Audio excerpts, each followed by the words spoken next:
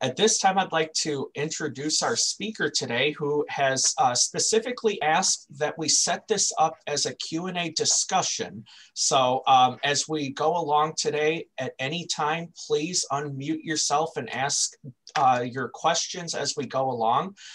But our speaker today is an expert MC, the former district governor for Rotary District 6560, an educator, and most recently founder of the Basham Group.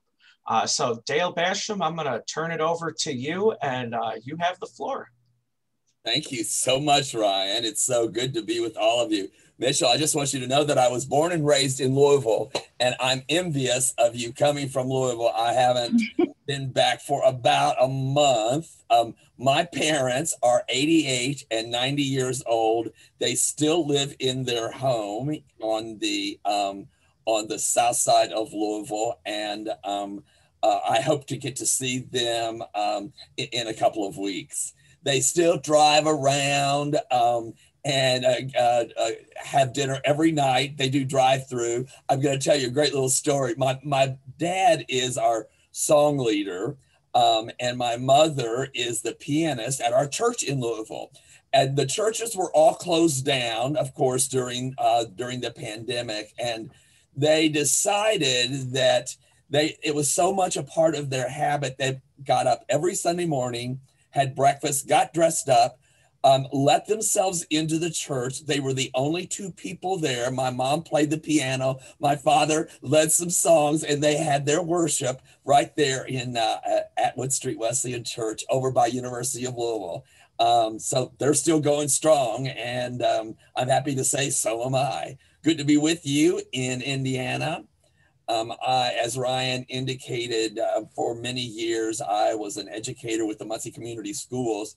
Actually, about 35 years, I was an educator. For the first 15 or 16 of those years, I was an English, speech, and theater teacher.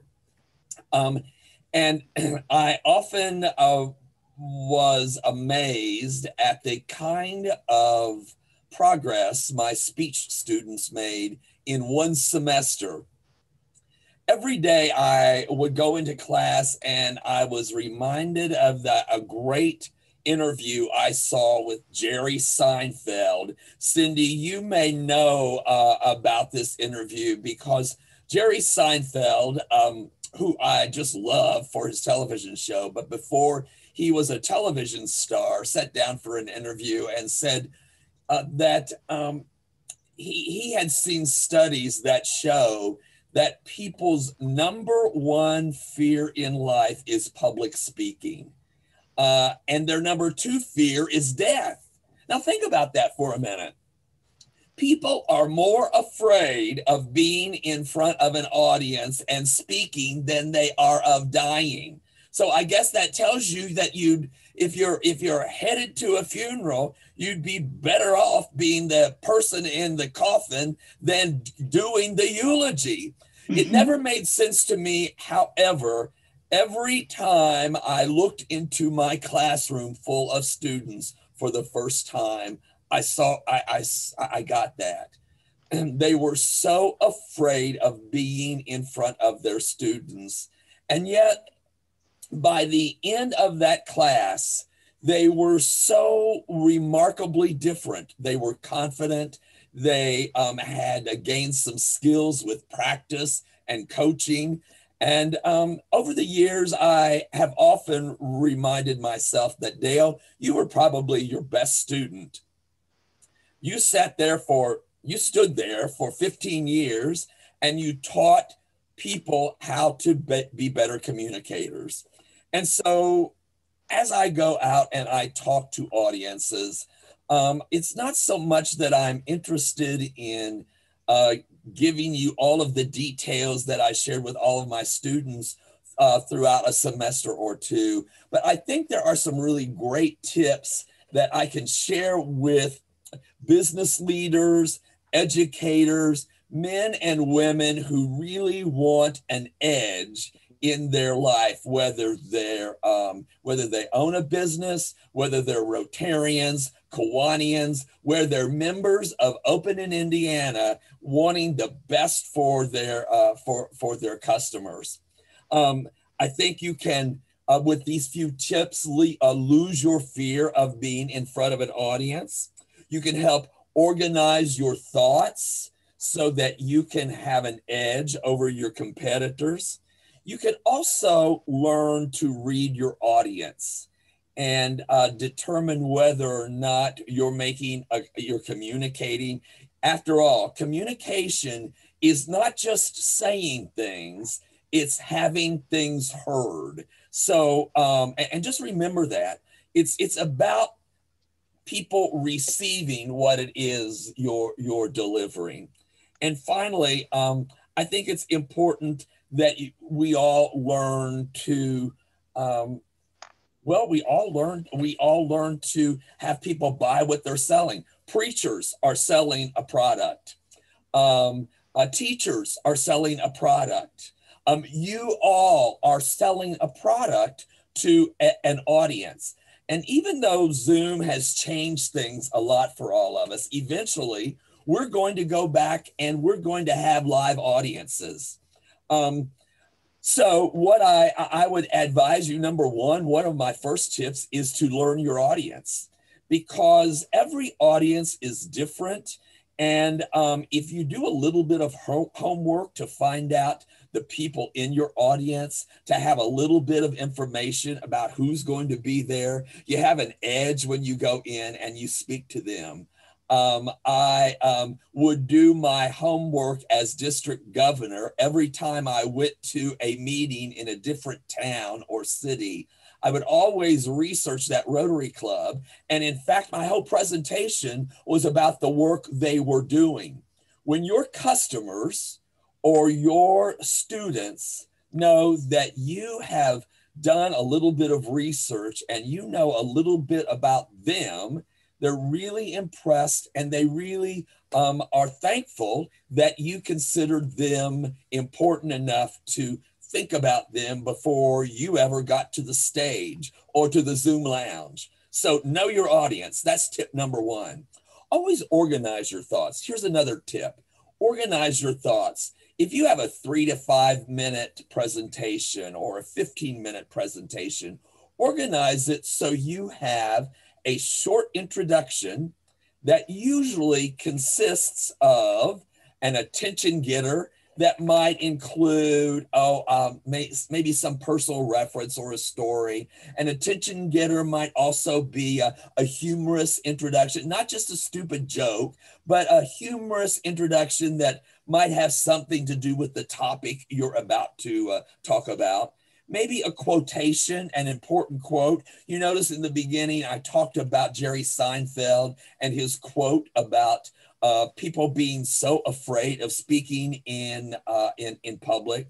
Maybe a startling statement, or even starting with a rhetorical question is a good way to open up a speech. After you give that attention getter, it's always good for you to let the audience know what it is you plan to do in this speech. And I call this a thesis statement. THESIS, a thesis statement. You're just telling your audience what it is you're going to do. Essentially, an introduction is telling your audience what you're going to do. The body of your speech is doing it, and your conclusion of the speech is telling your audience what you've just done. Organize your remarks so that you're being efficient with your audience's time, and they're organized just like you are. And then finally, in that introduction, the third part of an introduction is give them a preview of the main points. I often told my students to prepare your speeches on note cards so that you could stand at a podium or a lectern and you could have your note cards and move about freely, and you could move them rather than shuffling papers. So putting your speeches on note cards, I think is an advantage over an 8.5 by 11 a text. So your body of your speech is maybe 2 or 3 main topics, and you develop those main topics in your body. And then finally, the third part of a speech is always a conclusion. And you can go back to review your main points in that conclusion. And finally, you can return to another closing statement that might be much like you started, with a quote or a humorous story or some reason to engage their attention. You're wrapping it up with a 3-part organization of a speech that would include an introduction, a body, and a conclusion. I often would work with my students to do some other things that could overcome barriers to good learning or good listening. One of those barriers is to break the habit of space fillers. There would be a time in the early days with my students that students would pepper their speeches with space fillers, I called them. And over the course of the semester, they would tap their pencils every time somebody in our class would do a space filler. I can't tell you the number of times that I run into students even today, leaders in the community who were in my speech class, and they took something away that turned them into great leaders in their community. And they will always say, "Oh, Mr. Basham, I can't tell you how many times I count space fillers. I count uhs. I recognize when people have eye contact, or when they're not doing some of the things you told us to do." Of all the classes I taught in high school or college, that speech communication class is the class that most people remember, because I think it's a class that is most transformative in people. Avoid space fillers. Always recognize the importance of eye contact. Ryan, I was in a Rotary Zoom meeting with a very well-known Rotarian just 2 or 3 days ago. He read his entire message to us on Zoom, but he read it to us word for word. He did not look up until the speech was over, and he missed the fact that so many of the audience completely tuned him out. Eye contact is so crucial. It's easier for me to achieve eye contact if I have my work, my outline, my notes on cards, and I can move those cards from front to back easily, and I'm at a standing mic rather than a handheld mic. Mm-hmm. I often find that a handheld mic forces you to pay attention to holding on to the microphone, and you can't pay attention to your audience and know whether or not they're listening or receiving what it is you're giving them. So eye contact is key. Another suggestion, a tip, is to know your topic well enough that you can give meaningful hand gestures. So many speakers are so frightened, they're reading their speech in front of you, and they're petrified by the occasion. They never lift their arms, they never engage their audience physically, and so they miss so much out of that speech. I used to tell my students, and still do, that 93% of communication is nonverbal. What is nonverbal? Mm-hmm. A nonverbal communication is your appearance. You're dressed for success, your hair, your accessories, whether or not you have good posture, eye contact, meaningful gestures.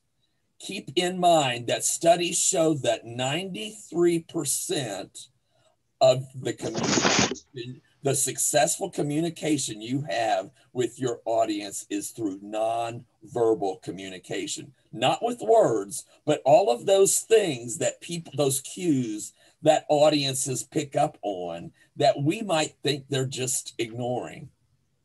And believe me, it's more intense on Zoom because you know what? This Zoom is being recorded.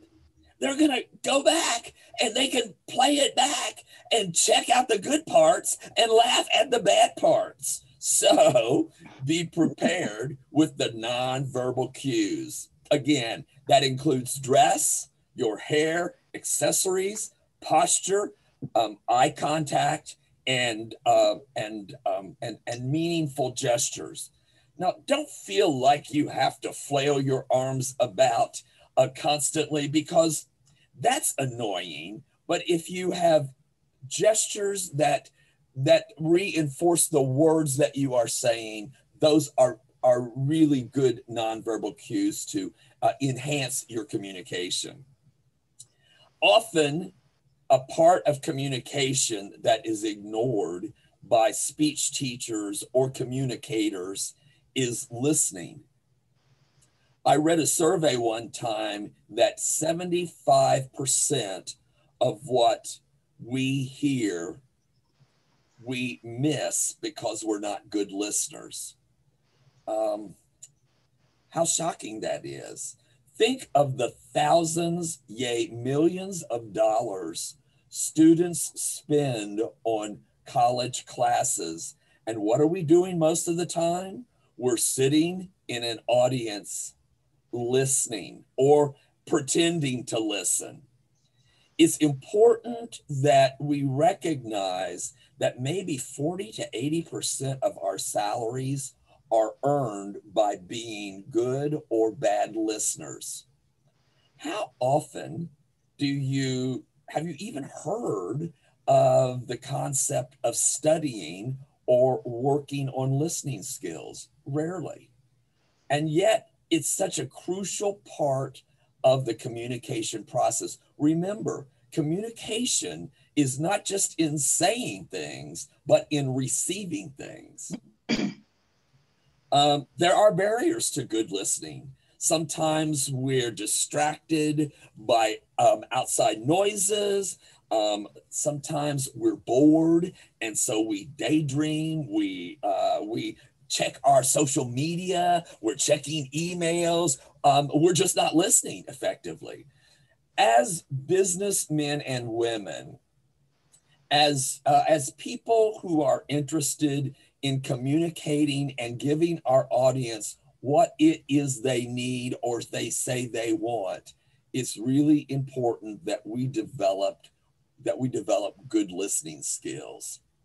One other tip that I always give my audiences about good communication is arrive early. I will never forget those mornings or afternoons or evenings that I presented in Rotary clubs really all over the world. And every time I arrived early, I don't care if that meeting started at 7 a.m., I arrived at 6 so I could be set up. There was one club, and I'm not going to mention that club.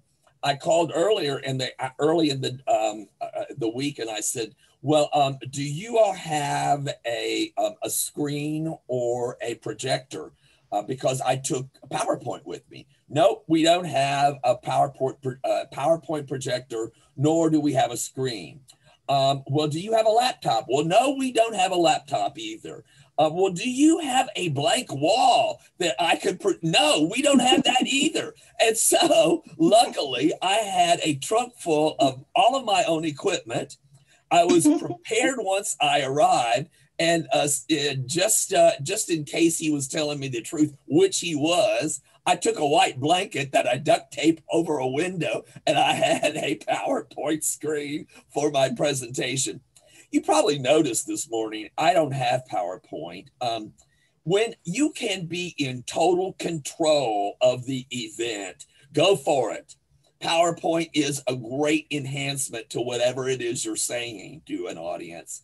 But if you don't have control, a PowerPoint that is not ready or not appropriately formatted to the projector or laptop can be nothing but chaos, and it makes you as the speaker look unprepared. So on Zoom, I typically do not use a PowerPoint because so many levels of expertise and technology will greet us. And so PowerPoint just doesn't seem to work as well as being early and being prepared with maybe some powerful tips for my audience. You know, the Zoom lounge has really created a lot of challenges for communicators.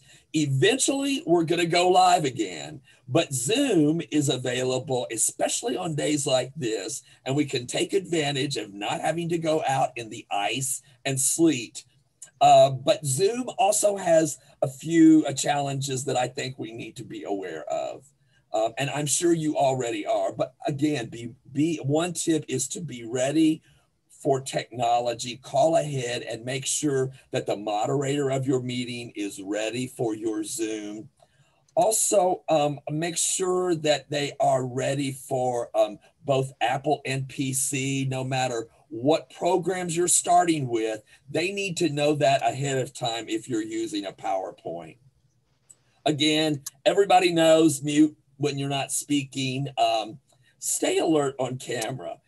I often see in the Zoom lounge that people are completely somewhere else. Now we have that luxury of being able to go to our names on a screen or to a picture on a screen. But if you're there on a screen, let your speaker and the others know that you're really interested. And if you're not, they will know, just like I did in class. When I would see a kid was talking or handing out notes or doing something, I was able to stand in front of that class and correct that situation right then and there. As adults, it's probably not so cool to say, hey, you in the center square, I see you over there knitting, not paying any attention to me.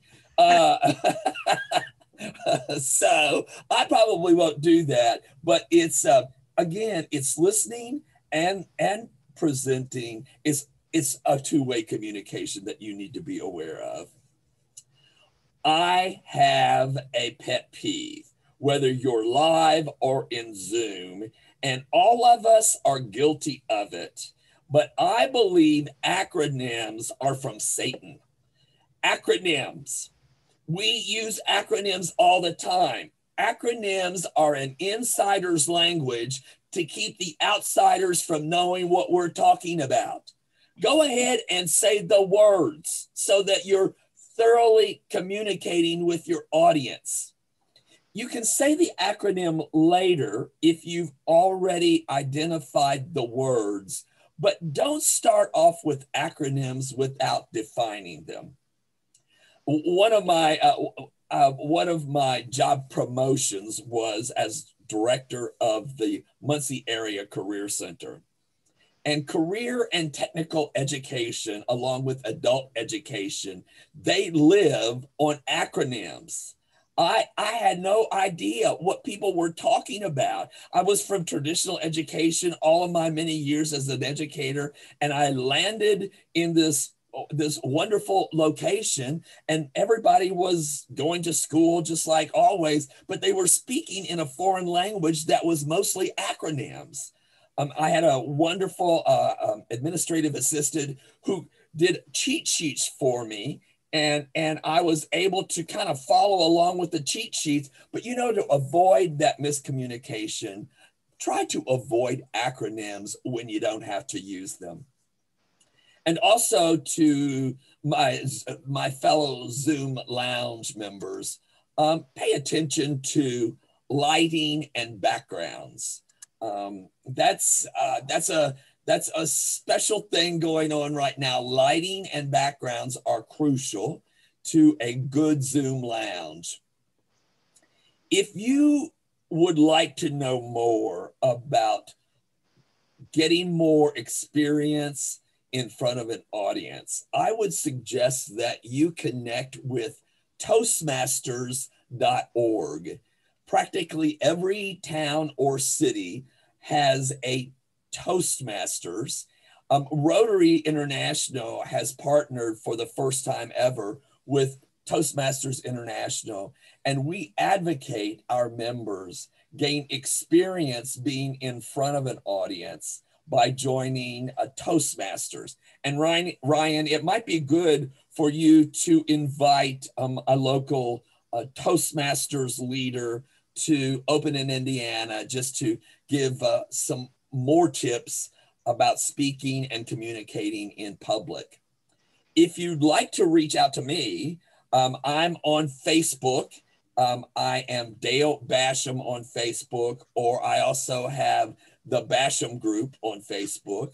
On Instagram, I'm dbasham5, and I'm also the Basham group on Instagram. And my email address is dbasham5@comcast.net. That's dbasham5@comcast.net. Just remember, communication consists of not just saying things, but in having them heard.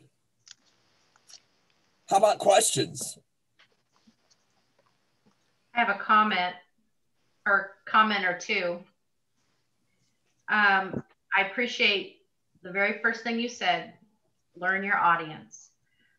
With what I do with Culligan Water, it's very important that I notice that they have cases of water, bottled water in their garage as I'm going in their garage, or that they have, bags of salt, or the guy's, got some back problems and he needs his salt delivered. Know your audience. I try to look up people sometimes before I go to their home. Yeah. And understand, if we have friends in common and so on. So it's very important for that. I agree. And number two, acronyms. It's a pet peeve of mine. I do it a lot because, we know what we know and we do what we do, and we think that other people know what we're talking about. But my big one is RO. We talk about ROs all the time. Customers go, a what? And I go, I'm sorry, I'm not supposed to say that. It's a reverse osmosis unit. So I appreciate the reminders, and I totally agree with you. Thank you for that. That was very good. Good reminders. Great. Dale, I too abhor the space fillers. Was in a meeting one day and had a woman presenting, and it was, I think she was presenting on insurance. And I started counting the ums. In less than 10 minutes, she said over 100 times. And at that point, I wasn't paying attention to what she was talking about because I was so distracted by her lack of decent presentation. So that's another thing. And a couple of the acronyms I'm guilty of within the tax world, there's a qualified business income deduction that all small business owners receive on their tax return. And I forget, and I talk about QBI, and I get this blank look. Even when I've explained it to groups before, I still get the blank look. Yeah. Really, I really believe that it's an insider's language to keep the outsiders from knowing what you're talking about.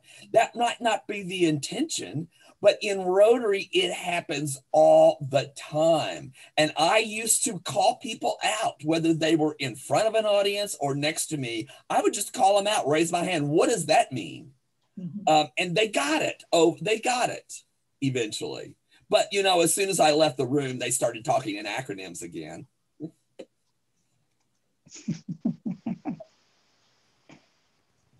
And Dale, do you have a number? I'm sorry. Okay, do I have the floor? Okay, I'll go ahead. Well, very, very, very nice, great, informative presentation. Okay, I took a lot of notes. Okay. I did take myself off the screen though, and I wanted to share this with you is because I use the internet from my phone, so I get better signal, yes, when I'm not using the screen. But the one thing I've learned over the years, even in my network marketing / sales, because practically that's what it is listening. I had to enhance my listening skills because I have the, I just like to talk. Okay, so I don't know if I talk a lot because I like to listen to myself a lot. Okay, but I also call it like the gift to gab. So I did have to learn how to listen more. And I'll never forget, I was listening to a presentation where the speaker used the term vomit on people. And I go like, oh my goodness, that's me. I just vomit all over people. I need to start listening more. So thank you very much for that presentation. Yes, and I was born in Louisville, Kentucky. I want to share that with you. Oh. Yes, on the west side, yes. Where'd you go to school? John Foster. Okay. Yes, right off of Garland Avenue. Yeah, those years actually impacted my life. If people were to ask me, what do I remember most about my elementary years, it would be John Foster, 4th grade, Mrs. Evans as my teacher.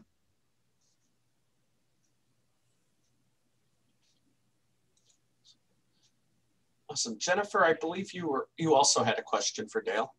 I just didn't know if Dale had a number, a phone number. He didn't put it in the chat. Yes. My number is 765-749-4349. Or you can reach me by email at dbasham5@comcast.net. Thank you. My niece is actually a horse trainer right outside of Louisville. Oh, really? Yeah. Mornington Farms. Anyway, small world. Love it. Yes, it is. How far are you from Louisville, Dale? How far Pardon me? How far do you live from Louisville? You said your parents lived there. Yes, How long actually, would well, I'm in Muncie, Indiana. Small town. I don't know exactly where that is. Is it close to Indy or? Yes, it's north east of Indianapolis, about 40 miles northeast. Home of Ball State University. Okay, gotcha. I know the university. I have some family, not family, but some old friends that used to live in my neighborhood here in Louisville that live in Noblesville, Indiana now. Oh, yeah. Yeah. Close to you. Yeah. So what part of Louisville do you live in, Mitchell? I live in J-Town. I live in the east kind of end side of Louisville. Yeah. J-Town. Yeah. Well, I went to Pleasure Ridge Park High School. Okay, yeah. That's on the other side. It's probably about 35-40 minute drive for me. Yes. Okay. But I know I've been there a few times though, because I played basketball as well. Oh, is that right? Yeah. Where did you play basketball? At Eastern. Oh yeah. Yeah. Yeah. So, we often played Eastern. Yeah, no, we played PRP when I was there in the King of the Bluegrass one year in the first round, I think. And they beat us. Okay. Well, we play PRP every year. So yeah, good times. Good times. But I've been there as a high school basketball official too.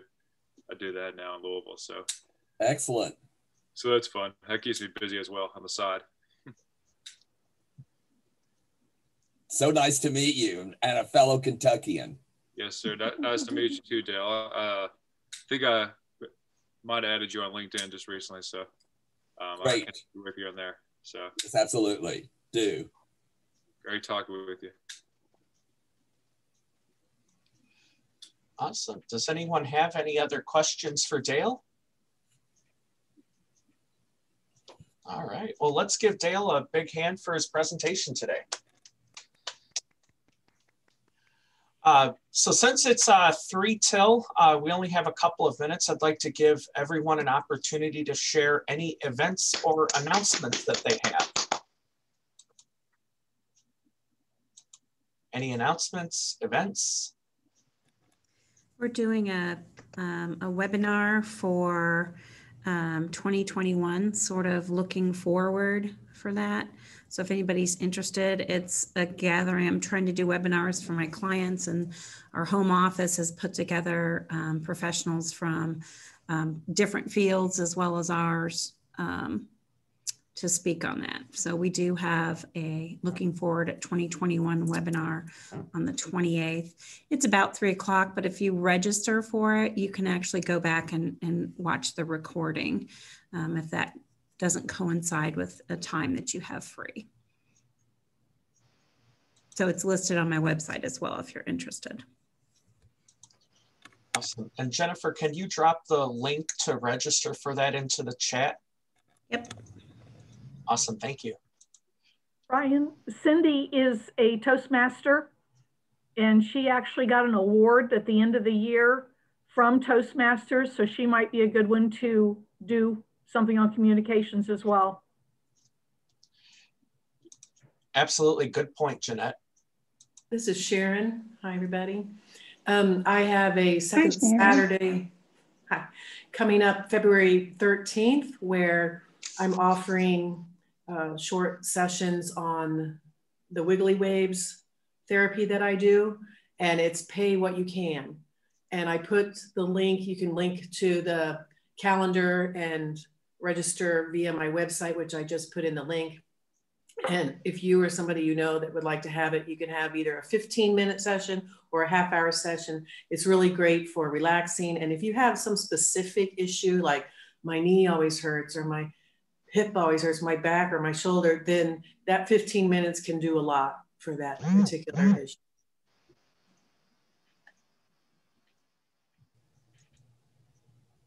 Thank you. Awesome, thank you, Sharon. Any other events, announcements? I think I need to get more information about this, but at the end of the month, there's the Wrap Snacks Foundation is doing a virtual summit for 2 weekends in a row. They'll be promoting financial literacy, entrepreneurship, and everything. And I think I'll be speaking once or twice. So if anyone is interested, as I get closer to those dates, I'll send more information. Awesome.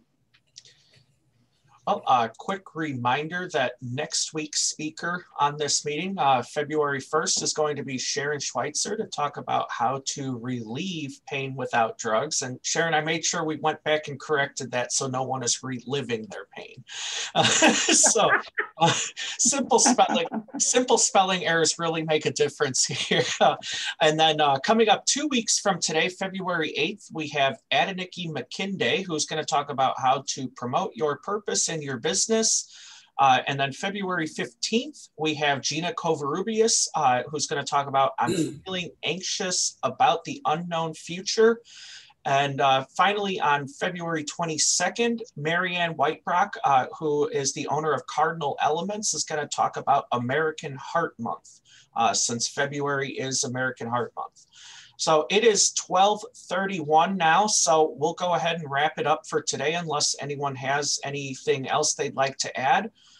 So I'd like to wish everyone a safe, happy, and productive week, and join us again next Monday.